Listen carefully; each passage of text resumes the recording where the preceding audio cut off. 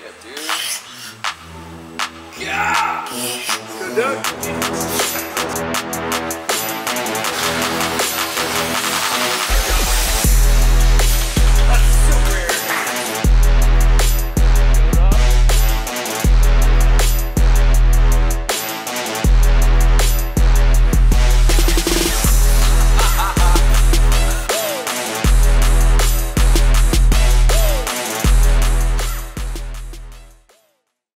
Right on, team. We're going to get into some good mornings here. We're probably going to hit just a couple, 3 sets of 6 or something like that at 135.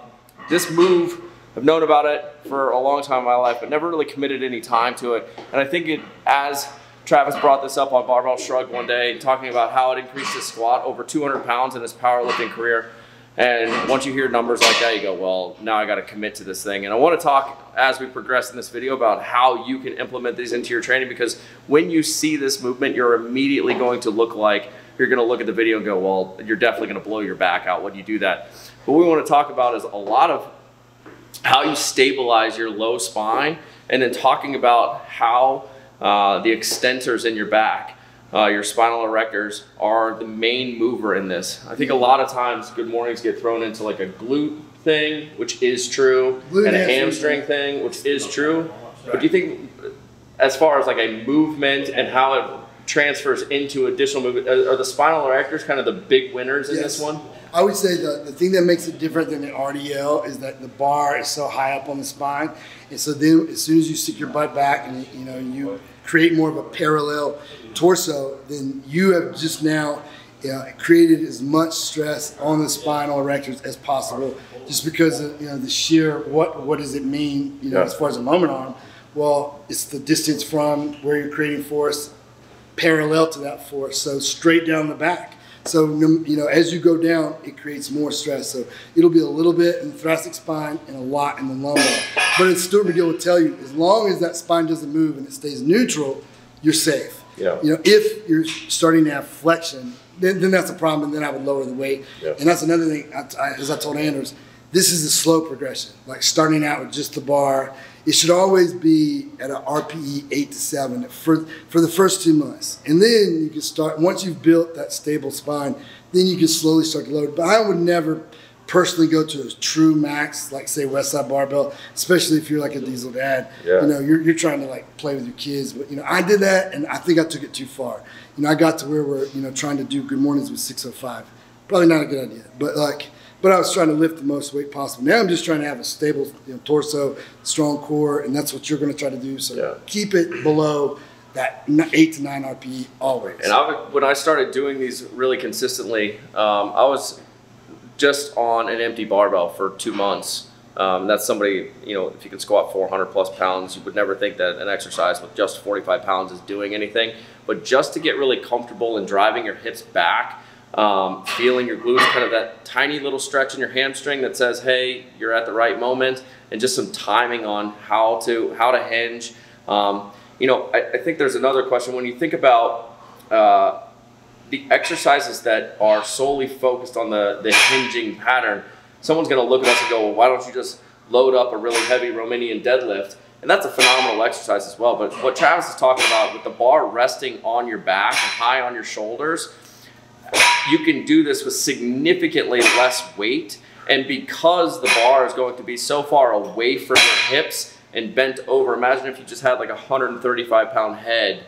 All of a sudden, as you bend over, it's going to be really hard to control your body from just falling forward. So there's a lot of kinesthetic awareness and just finding out where your body is in space to being able to perform these lifts. So as we take this bar out, getting a nice stable back, setting those shoulders, pushing back. That's perfect.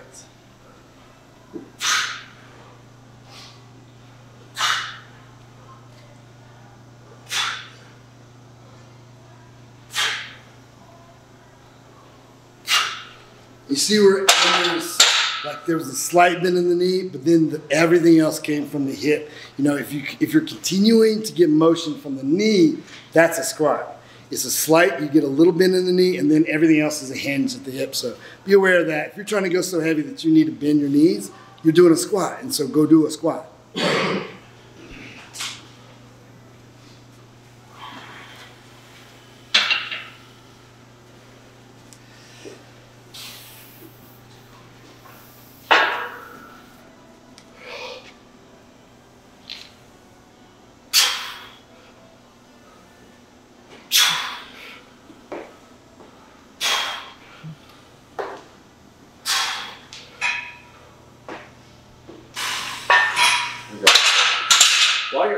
can we talk a little bit about just like stabilizing your core, like your belly here? So I think this breathing and being able to brace your spine it's one of the harder things to teach unless somebody has some understanding.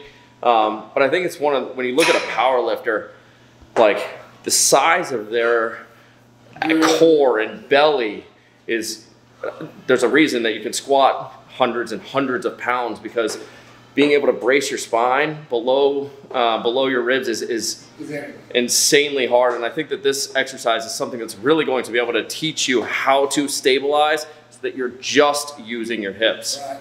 Well, you know, the first time I saw the Westside Barbell guys up close was at the 2001 WPO Championships. It was in Orlando. And it's so funny, even their 165-pound guys have this huge stomach. So you're like, is everyone fat there? But then they take their shirts up and they're 165 pounds ripped with big stomachs. And so they just spend a lot of time building. And I'm not saying that your abs is going to necessarily do anything to stabilize your squat. I'm saying that the ability to create pressure.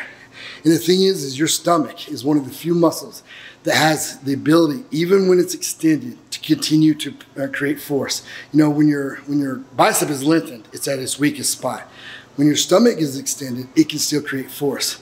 And so you got the air, you got the musculature, and you've got that 360 degrees of muscular push out against the belt, or in this case, locking down. So if you don't have a belt, I should say that too. If I'm doing a good morning without a belt, I'm still going into my stomach, but I'm locking down as if someone was going to punch me. If I had a belt, I would go, and I would push out against the belt. So it's a slightly different brace. Same thing, it's still the Valsalva maneuver, where I'm creating inner abdominal pressure. The diaphragm is a big part of that.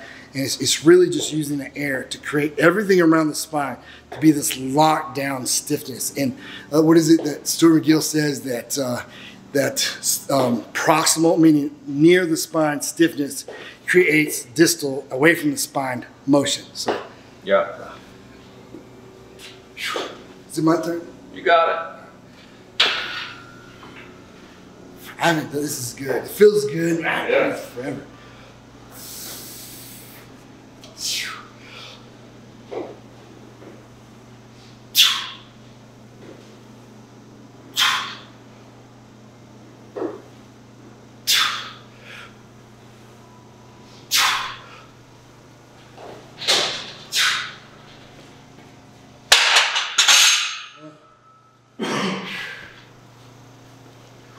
One of the things you want to think about when you're kind of finding that in range of motion, no matter where you're at, you know, I'd rather somebody only go a quarter of the way down and then stand back up than kind of force it and lean over with their back. And the difference, if you're able to have somebody kind of video one of these, is if you're pushing your hips back and you have a stable spine, you'll be able to see that flat back. As soon as you see that reach or you see those shoulders roll a little bit, that's when you know we've lost that back angle that we're looking for. And assuming you are keeping a nice flat back throughout the motion and pushing your hips back in that hinge position or in that hinge motion, as soon as you feel a little stretch in your hamstring, that's your end range. There's no reason to kind of like force it past there. Just feel, you know, a tiny little stretch in your hamstring, and from there, squeeze your butt and stand up. There isn't going to be a whole lot extra that you need from that end range after you feel that little stretch.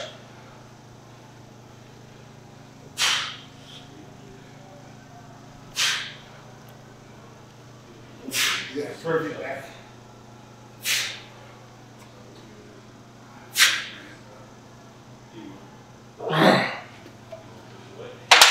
You know what's funny? After you do these hundreds and hundreds of 45-pound reps just to practice the movement, it's one of my favorite, like, most comfortable things. I've only ever, this is 135 on here, but I've only ever built up to a set of 8 with 165.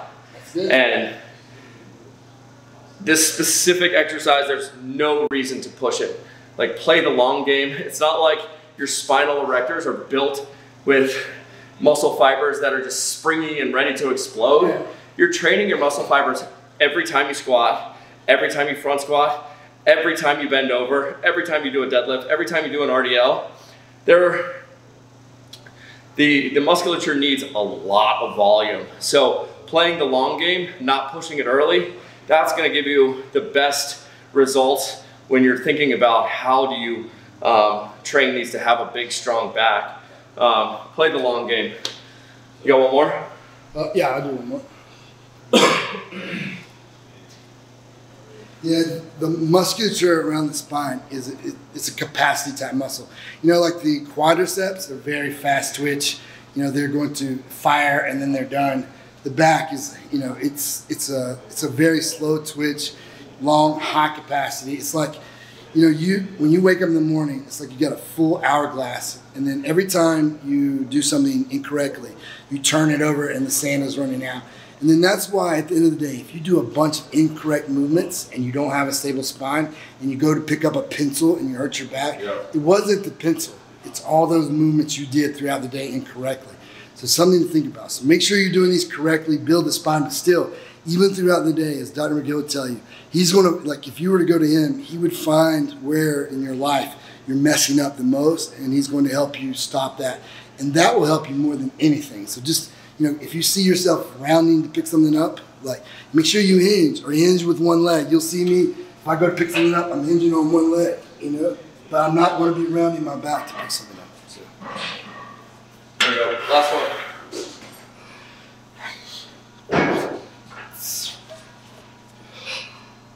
I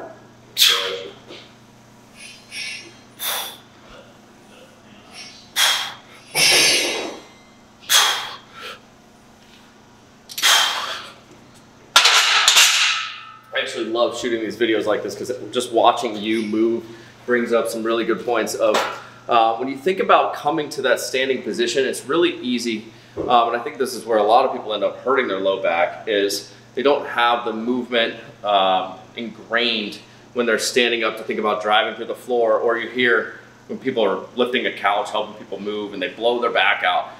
Like most of the time, that is because, well, one, there's like an improper setup, they don't know how to brace, but if you start to look at a movement like this, instead of thinking about raising your back, in which you're going to be getting all of that action out of your low back, it's thinking about driving your hips through and finishing with your glutes. If you think that we're bending over and then lifting with our back, it's not really exactly what's going on. And what's happening is we're just stabilizing our spine, pushing our hips back, which allows our chest to fall forward. And then as we squeeze our glutes to bring our hips forward, that's when we stand up. So it's not bending over with the back at all, even though that's what it may look like on camera. It's pushing your hips back, finding that in range, and then squeezing your glutes into a standing position.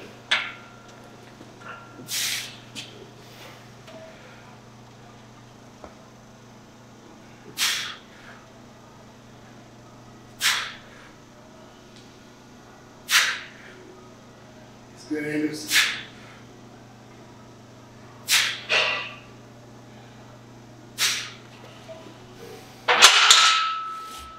Just wrapping these things up. Probably the best exercise that is going to be working on spinal erectors. If you miss heavy deadlifts, if you miss front squats, more than likely you need to be spending some time doing some good mornings here. Play the long game. These muscles aren't built to be explosive. They're built for capacity, as Travis was saying. So spend a lot of time just with an empty barbell, mastering the movement, and play the long game. I would say if you want a strong core, I would skip the GHD sit-ups and do more of the good mornings and carries. Those two things alone, you'll be set. Yeah. Right on. We'll see you guys next week.